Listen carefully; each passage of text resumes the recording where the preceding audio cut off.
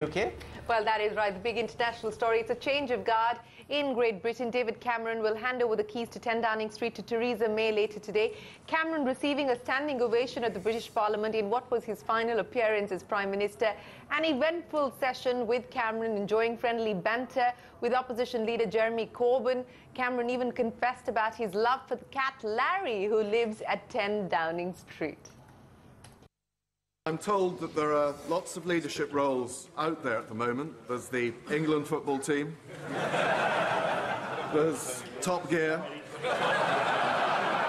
There's even across the big pond a role that needs filling.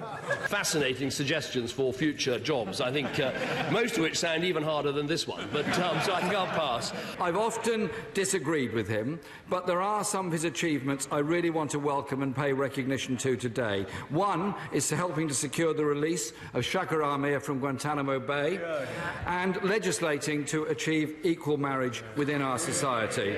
Never forget the day, actually, in number 10, when one of the people who works very close to the front door said to me, I'm not that interested in politics, Mr. Cameron, but because of something your lot have done, I'm able to marry the person I've loved all my life this weekend. And that was, there are many amazing moments in this job, but that actually was one of my favourites. Too many people in too many places in Britain feel their economy has been destroyed in towns they're in because the industries have gone. There are levels of high unemployment or underemployment and a deep sense of malaise. Don't we all need to address that question? And to be accused of sloth in delivery by the right honourable gentleman, let's just take the last week. We both have been having these leadership elections. We got on with it. We've had resignation, nomination, competition and coronation. They haven't even decided what the rules are yet.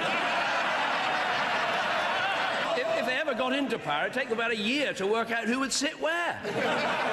Jeremy Corbyn! Democracy is an exciting and splendid thing, and I'm enjoying every moment of it.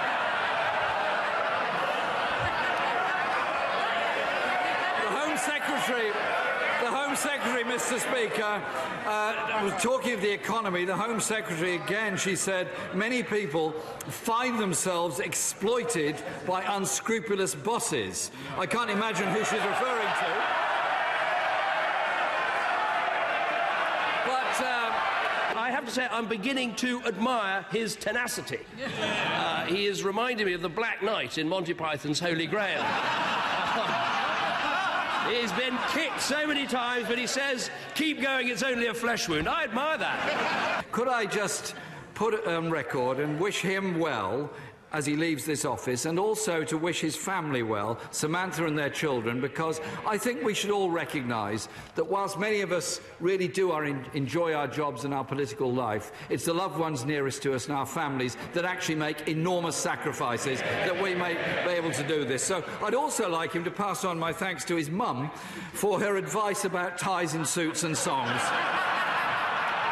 It's extremely kind of her, and I'd be grateful if he'd pass that on to her personally. I will certainly send his good wishes back to my mother. He seems to have taken her advice and is looking absolutely splendid today. But it gives me the opportunity to put a rumour to rest as well, even more serious than the Strictly Come Dancing one. And he'll appreciate this because El Gato, his cat, is particularly famous. And the rumour that somehow I don't love Larry. I do. And I have photographic evidence to prove it. Sadly, I can't take Larry with me. He belongs to the house and the staff love him very much, as do I.